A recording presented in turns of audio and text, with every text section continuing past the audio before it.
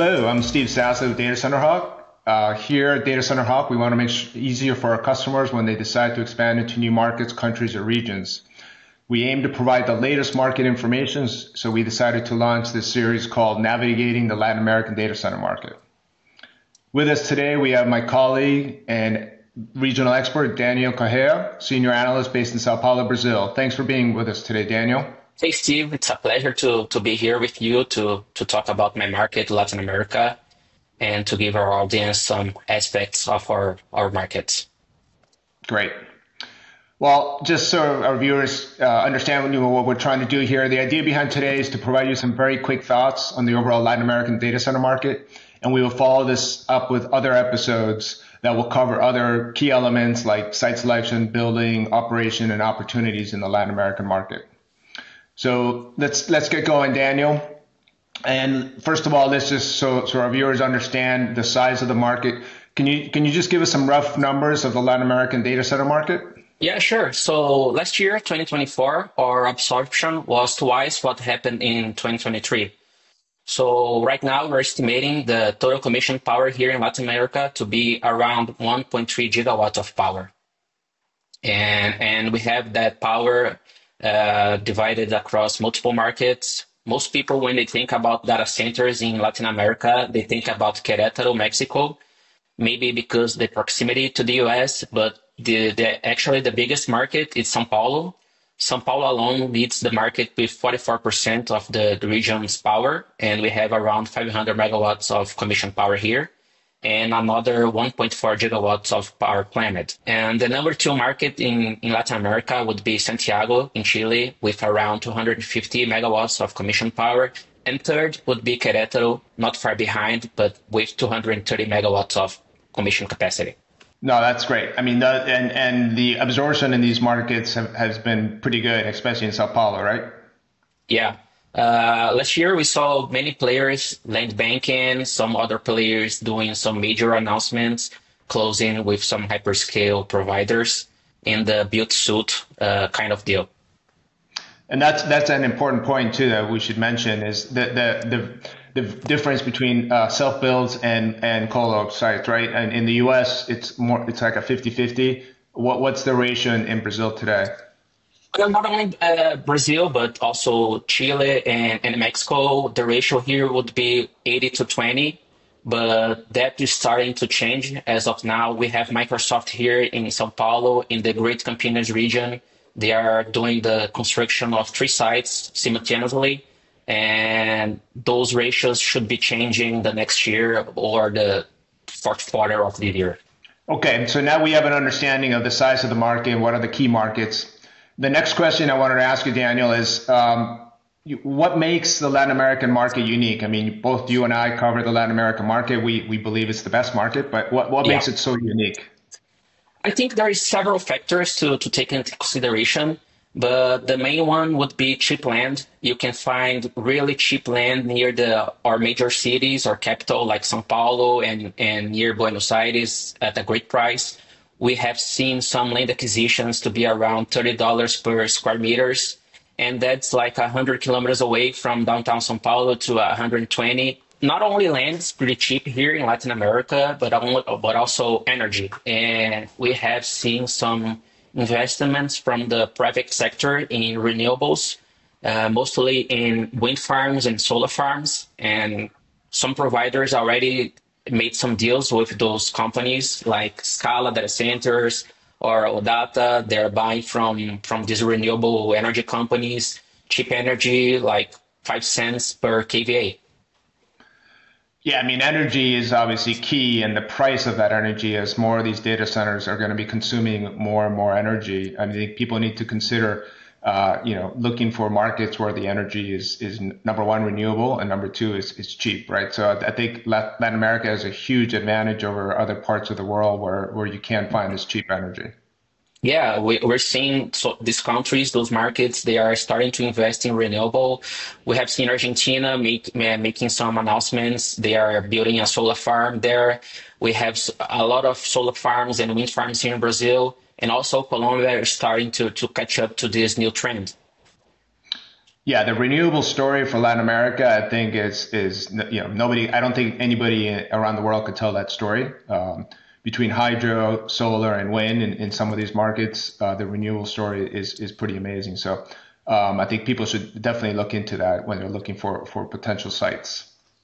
Yeah.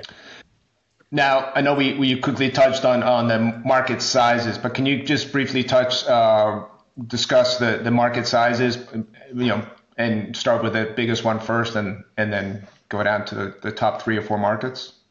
Yeah, sure. So the biggest market for Latin America would be Sao Paulo. We have around 500 megawatts of commission capacity here. And there are several reasons to why to that, because Brazil population is twice the size of Mexico and 13 times larger than Chile's. So this mass population drives significant demand for data-intensive activities. So there is a lot of people streaming, gaming, in Instagram, TikTok, and that explains why our market is so big. But also, not only that, we have like a lot of renewable energy resources here that can sustain, can support sustainable operations for providers. And ESG is the word of the decade. So every company wants to be green, wants to be energy efficient. So there is no other place like Brazil to address those issues. You can have a 100% clean operation here. The second biggest market would be Santiago in Chile with around 250 megawatts. They have excellent connectivity. Their political environment is stable. Their economic is also very favorable to doing data centers and a really favorable business climate there. And the third market would be Querétaro. And Querétaro, it's an interesting location, of course, due to their proximity to the US that can facilitate the connectivity between those two countries. And also Mexico and the US, they have some free trade agreements. Also, US and Mexico, they have some free trade agreements, and that really simplify the international operation between those countries. Yeah, no, I agree. I mean, Querétaro right now, it's unfortunate, and we'll talk about power, but I think Querétaro could by this time be a much larger market, but some of the power constraints have held that market back. And regarding Santiago, I do believe that it is a stable market. It's not as big a market as Mexico and Brazil, but it's continually growing, and they have some pretty large footprints from Google there. So I think that helps the overall market. Yes, about Santiago, we are seeing some other hyperscales also on the process of having their permits to start construction. So this year or the next year, we should be seeing on the news. So what about emerging markets? We talked Sao Paulo, Santiago, Querétaro. What markets do you believe are going to be emerging in the next couple of years and growing? Emerging markets here in Latin America, I would consider Rio de Janeiro right now. We have seen some players land banking there. A little far from downtown Rio de Janeiro, a city called São João do Meriti. We have seen Scala deploy a huge load in São João do Meriti. We have seen Odata also deploying there. Economies it's finalizing their construction of RJ3. Away from Rio de Janeiro, another market would be Fortaleza, especially because they are a global connected city. They have several submarine cables land there, about 15. There is also Buenos Aires. Buenos Aires, we have seen some players land banking there, like Sirion. They bought land a little bit far from downtown Buenos Aires. And lastly, I would say Bogota, it's an emerging market. They have the free trade zones there that offers incentive for data centers. So those would be the markets emerging in the next couple of years. Yeah, what's interesting is a lot of these markets that are emerging markets, not all, but many of them are close to the ocean. Their connectivity, submarine cable centers where a lot of submarine cables are landing. So everybody needs to keep in mind, obviously, a data center without connectivity is a warehouse, right? So you need the connectivity, you need the fiber, and you need to take that in consideration. Yeah. All right, so let's move on now to power. Power is the name of the game, not just in Latin America, but globally. So just enlighten our viewers on the power situation in some of the key markets. Sure. The power situation in Latin America it's not immune to what we're seeing in the US or other markets in like Europe. In Brazil, the problem isn't in the generation power; it's distributing those powers, that power. So we actually have an oversupply of power here from renewable sources, and we can't distribute that fast. So most players they have been requesting access to the basic grid here in Brazil, but it's not only one or two players, actually three, four, five players doing huge amount of requests. Back in the days, before the pandemic, a data center player would request a 4 to 5 megawatts load of data, for their data center, but now they're requesting 100, 200, 300 megas, and the grid can't support that kind of power. So the government is working with the providers to try to address those problems, those issues, trying to supply that power across multiple locations. And what about Querétaro? The power problem in Querétaro isn't new. For years, there's been a big problem with getting the power where it needs to go. When I was working for a Brazilian provider looking to expand to Querétaro, I visited there, did some site selection, and power was already a problem. Sasse, the distribution company in charge of the energy in Mexico, it's a state-owned company with no private investment, and that can bring some bureaucracy to the progress to the energy sector there.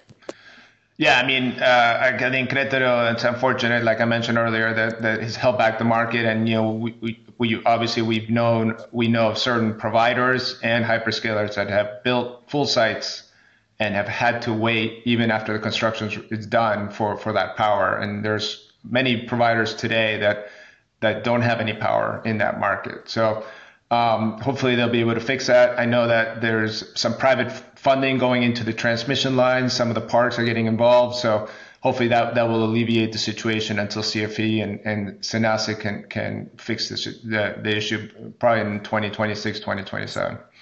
So let's move on now to, can you advise our viewers, that are looking to go into the Latin American market, what top 2-3 points do they need to know as they enter the market? Well, I learned that when I was working for this provider, when we were looking to expand to Mexico, you need to have time and patience to understand the culture. If you want to deploy a data center in Mexico, you can't do that from abroad. You can't do that from the US or Brazil. You have to hire local people.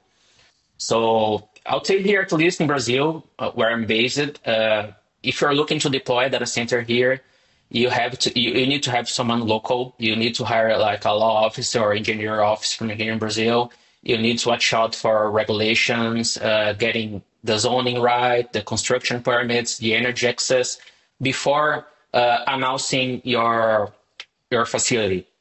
And that's really important here. And I would also advise on Chile. Chile has some restrictive environmental regulations. Sometimes can take up 2 years before you get approval to even start earthworks there. We had an example last year. Google, they had their request to start the works there, but the government they had some concerns about the water usage in Chile, and they suffered some droughts from in the last years. And Google decided to drop that request, and they're starting from zero. I mean, yeah, it's. I think every market is different. People shouldn't assume that if you've been successful in one market and you go into another market that you'll be successful in that market. We've seen it in Latin America. We've seen hyperscalers having problems in Mexico. We've seen American companies having problems in Mexico and Brazil. We've seen Brazilian providers going into Mexico and Colombia and having problems there. So everybody should not assume that what works in one country is going to work in the other. Everything you mentioned about having local people is very important. So I think providers that have invested in that have been successful in entering new markets. Yeah, we've seen some Brazilian players now in Mexico. For example, Data, they have been very successful there because they hired local people. They understood the culture. They understood how the power game works there. It's not only because you have a letter from CFE saying that part or that region has the power that actually will be there. So they learned that, and that's why they're having their successful operation right now. Yeah, no, totally agree. All right, so I think that pretty much covers our first episode here of an overview of the Latin American market. Thank you very much for your time, Daniel. Thank you, Steve. So for our viewers, we hope that you found this information helpful, and if you'd like a deeper dive into any of this information that we've covered today, the regions in any other region globally, because we are a global company, please reach out to us, and we'll be happy to provide additional details or put you in touch with the right people. So stay tuned for following podcasts in the series, and have a great 2025.